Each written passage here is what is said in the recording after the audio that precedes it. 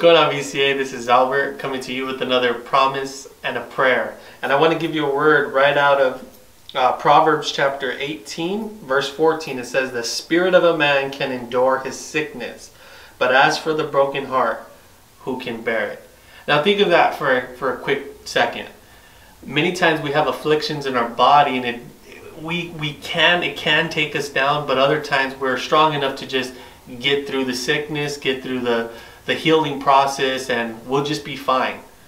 But the spirit of a man, when our heart is broken, when we're dealing with brokenness, when we're dealing with shame, when we're dealing with sorrow, many people resort to other things that can kind of satisfy that anxiety, that fear, that shame. Because the spirit of a man, the broken heart, it will actually tear them apart.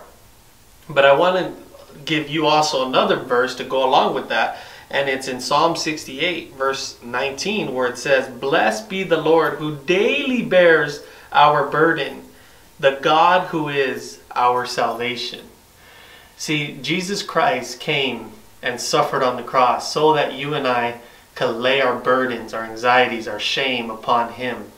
And Jesus Christ can heal a broken heart and satisfy our needs. So I pray that each of you guys will be encouraged, will be blessed by this message.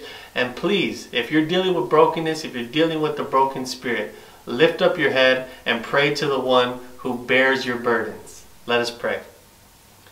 Lord God, we thank you for this moment, oh God. And I pray, Father, for any of those that are dealing with brokenness, any of those that are dealing with hurt, pain, shame, sorrow, Lord. I pray that you would bear their burdens, oh God, and revive that broken spirit within them, Lord.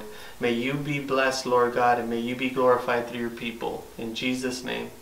For full-length sermons and new content daily, please visit VCA Church.com.